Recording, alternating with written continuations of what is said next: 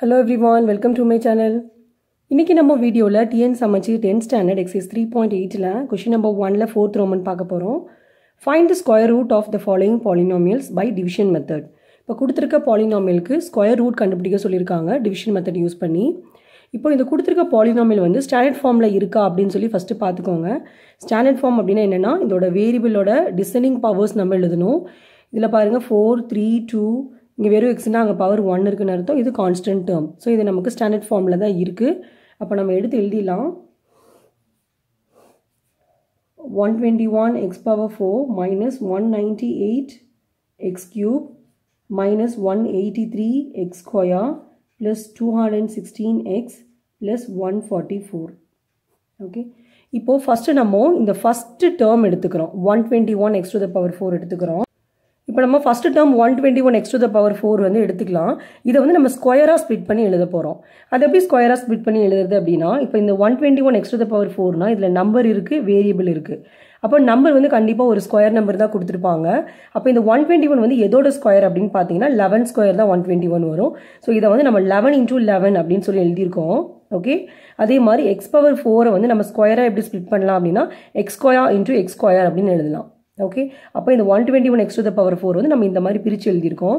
இப்போ நமக்கு இதுல 2 டேர்ம்ஸ் கிடைச்சிருக்கு. ஓகே, அப்போ ஒரு 11 x ஸ்கொயரை வந்து இந்த கோஷியன்ட் சைட்லயும் இன்னொரு 11 x ஸ்கொயருக்கு வந்து இந்த டிவைசர் சைட்லயும் நம்ம எழுதிக்கலாம். ஓகே, அப்போ இந்த ரெண்டையும் நீங்க மல்டிப்ளை பண்ணும்போது நமக்கு என்ன கிடைக்கும்? 121 x to the power 4னு கிடைச்சிடும். ஓகே, இப்போ சைன் சேஞ்ச் பண்றோம். அப்போ இது வந்து கேன்சல் ஆயிடுது. நெக்ஸ்ட் நம்ம நெக்ஸ்ட் 2 டேர்ம்ஸ் எடுத்து எழுதுறோம். அப்போ இங்க என்ன ஆயிடுச்சு பாருங்க, minus 198 x cube minus 183 x square. Okay, இது எழுதி முடிச்சதுக்கு அப்புறமா நீங்க இந்த டிவைசர் சைடு போறீங்க. இங்க இந்த 11 x square இருக்குது இல்லையா, இதை வந்து 2ஆல மல்டிப்ளை பண்ணி இங்க எழுதணும். அப்ப 11 into 2 நீங்க பண்ணிட்டீங்கன்னா உங்களுக்கு 22னு கிடைக்கும். அப்ப இந்த x square எடுத்து எழுதிக்கோங்க. ஓகே, இப்போ இது முடிச்சதுக்கு அப்புறமா நம்ம நெக்ஸ்ட் ரஃப் காலம் போறோம். ரஃப் காலம்ல பாருங்க இங்க இருக்க ஃபர்ஸ்ட் டேர்ம் எடுத்து எழுதிக்கணும். minus 198 x cube by இங்க நம்ம எழுதிருக்கோம் இல்லையா, இந்த ஃபர்ஸ்ட் டேர்ம் எடுத்து எழுதிக்கணும். Okay, first term by first term. அப்போ 22 x ஸ்கொயர்னு கிடைச்சிருக்கு. ஓகே, இப்போ இதை நம்ம கேன்சல் பண்ணிடலாம்.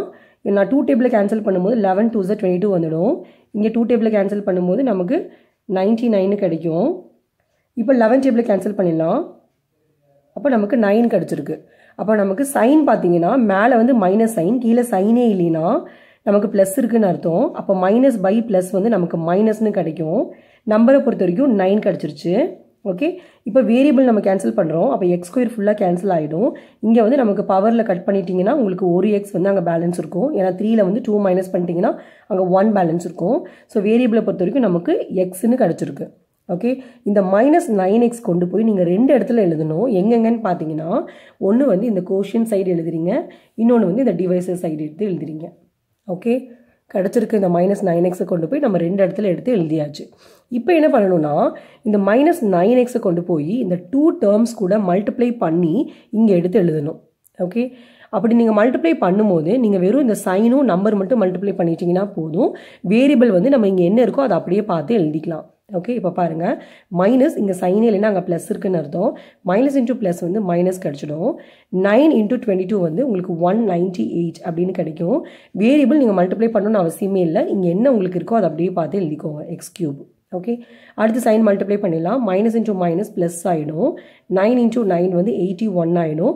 அதுக்கப்புறம் வேரியபிள் வந்து நீங்கள் என்ன வேரியபிள் இங்கே மேலே எழுதிருக்கீங்களோ அதை அப்படியே பார்த்து எழுதிக்கோங்க. ஓகே, இப்போ இந்த மைனஸ் சைன் வந்து நம்ம சேஞ்ச் பண்ணும்போது ப்ளஸ் சைன் ஆகிடுது, இந்த ப்ளஸ் வந்து மைனஸ் ஆகிடுது. ஓகே, அப்போ இது வந்து கேன்சல் ஆகிடும். இங்கே பாருங்கள் நமக்கு மேலேயும் மைனஸ் சைன் கீழேயும் மைனஸ் சைன் அப்படின்னா ரெண்டையும் ஆட் பண்ணி மைனஸ் சைனே போடணும்.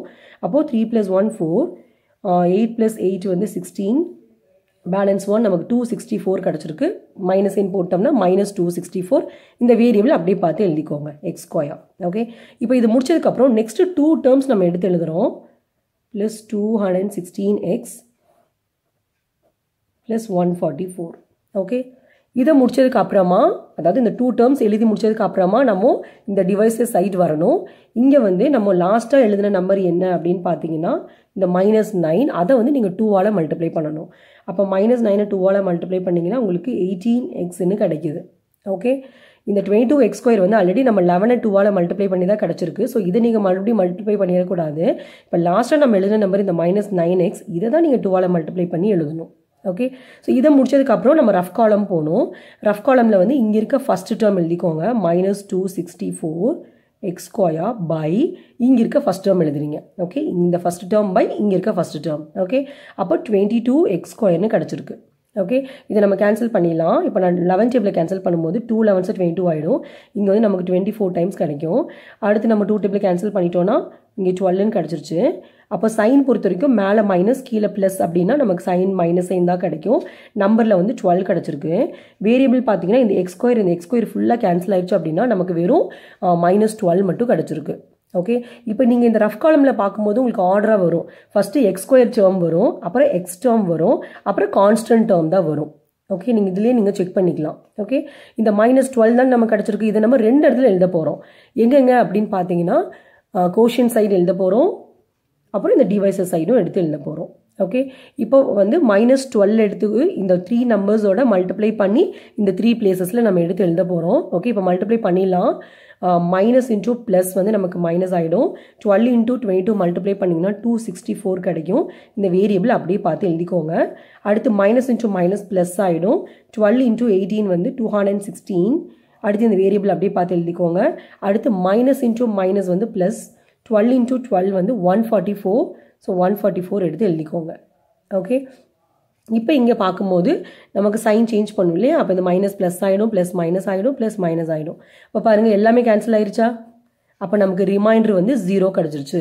ஓகே அப்போ ரிமைண்டர் 0 கிடச்சிச்சு அப்படின்னா இந்த டிவிஷன் முடிஞ்சது அப்படின்னு அர்த்தம். அப்போ நம்மளோட ஆன்சர் என்ன அப்படின்னா ஸ்கொயர் ரூட் ஆஃப் இந்த கொஷின் எடுத்து எழுதிக்கலாம். 121x⁴ -198x³ -183x square plus 216x plus 144 equal to மாடுலஸுக்குள்ள இந்த கோஷன் கிடைச்சது இல்லையா, அதை எடுத்து எழுதிக்கோங்க.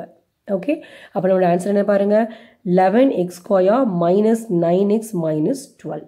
Okay clear? That's all. Thanks for watching.